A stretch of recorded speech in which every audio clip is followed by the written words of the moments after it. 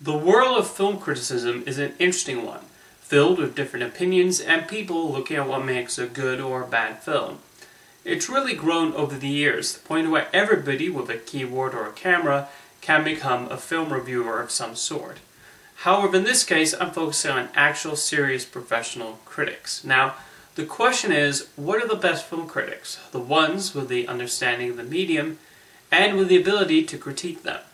In my opinion, the best critics are not necessarily those I agree with the most, but rather those who are able to give their argument, and whether you agree with them or not, it's understandable where they're coming from. Now, various critics look at films in different ways. Some decide a film's quality if it manages to absorb them intellectually and through analytical reasons. They dissect what the director is trying to say, rather than how the story is told on screen. And that's certainly acceptable, though I will be honest and say I'm not fond of André Bazin's writings, no matter how important he is to the history of film criticism. That man cannot simply sit down and watch something. No, he had to put his pseudo-intellectual philosophies onto every film, and that's as far away from my style as you can get. There are those who gravitate to that way of thinking, but it's just not for me. Then there are those critics who see film as an entertainment and escapism, meant to either take the audience away to another world and show them a different taste of reality.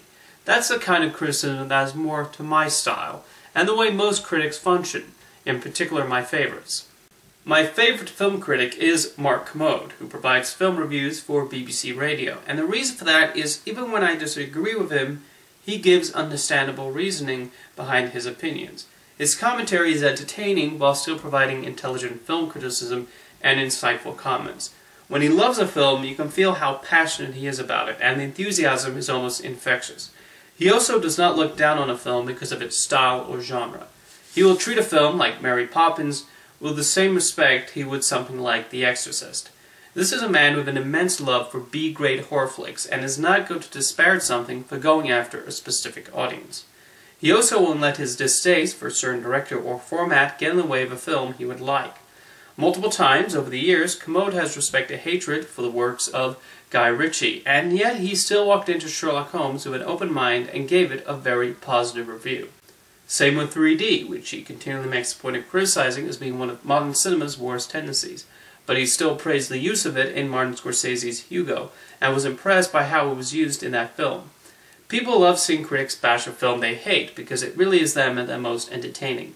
So if you love that sort of thing, definitely check out his reviews of the Transformers series, which are classic. Overall, Mark Kermode provides great criticism with an understanding of the medium and entertaining commentary. Another favorite critic is James Broadnelli, who is one of the pioneering internet film critics from the very early 90s. He eventually made a name for himself with his fair reviews that take into consideration what filmmakers are trying to accomplish. He outlines clearly what he likes and dislikes about a film, and in a way, he is the critic I've noticed who thinks more like your average moviegoer, wants to see good films up on the screen. He grades each genre accordingly and with a certain expertise about filmmaking. What's particularly interesting is that unlike most film critics, he has a degree in engineering. Like Kermode, he has a passion for all sorts of films, though he does have an obvious affection for good fantasy, much like how Kermode has a particular appreciation for well-crafted horror films. When talking about film criticism, it's hard not to bring up the two most famous critics, Gene Siskel and Roger Ebert.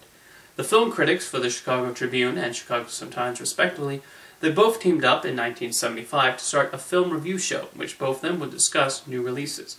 This concept worked not only because the two of them worked well together, but also because it showed that it was alright to have differing opinions and debate it in an intelligent manner.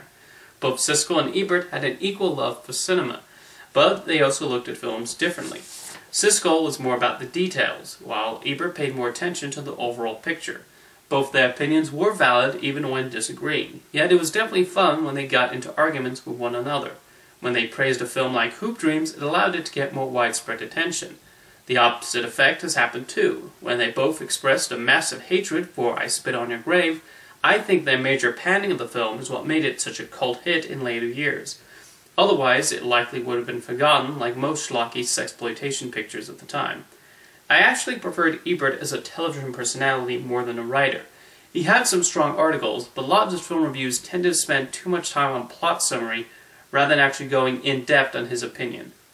Unfortunately, Gene Siskel passed away in 1999, leaving a gap on the television series.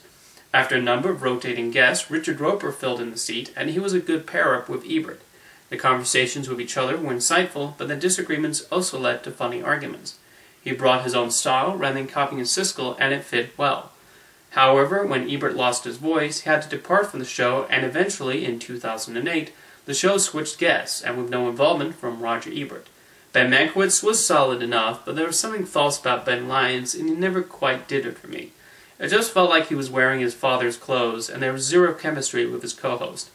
Not to mention his backing up of his film opinion was just off-the-wall strange.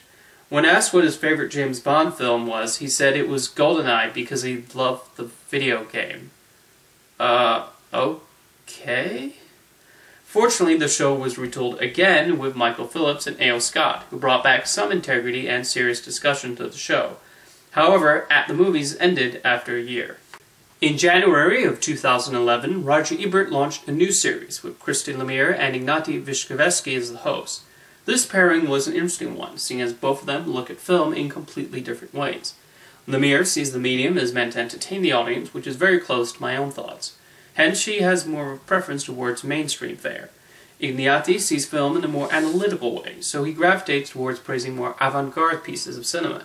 These two completely different critics actually leads to fascinating discussions, with my favorite being their separate takes on Jean-Luc Godard's film Socialism. The show, unfortunately, was cancelled, and with Roger Ebert's unfortunate passing 2 years ago, the Ebert legacy is mainly relegated to his website. With the end of At the Movies and other movie review shows, it seems that avenue has shifted onto YouTube. Schmoes Know, consisting of Christine Harloff and Mark Ellis, are a talented duo who represent the everyman, and I say that as a compliment. They have a good sense of humor and manage to provide articulate reasons for liking and disliking a certain work, with a point system that is actually very unpredictable. In many ways, their camaraderie makes them almost the modern equivalent to Siskel and Ebert, and worthy successors for what they sought to display on their show. My only gripe is their constant misuse of the term remake. Sorry, huge pet peeve of mine.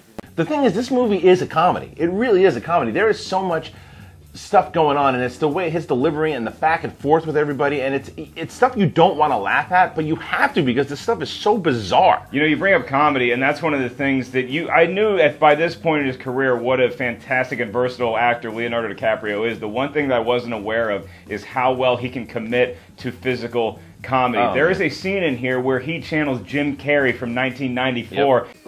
Jeremy Jahns is also a fun character. Funny observations find their way into both his positive and negative reviews. I also like his quick editing approach, which gives them an extra dose of energy.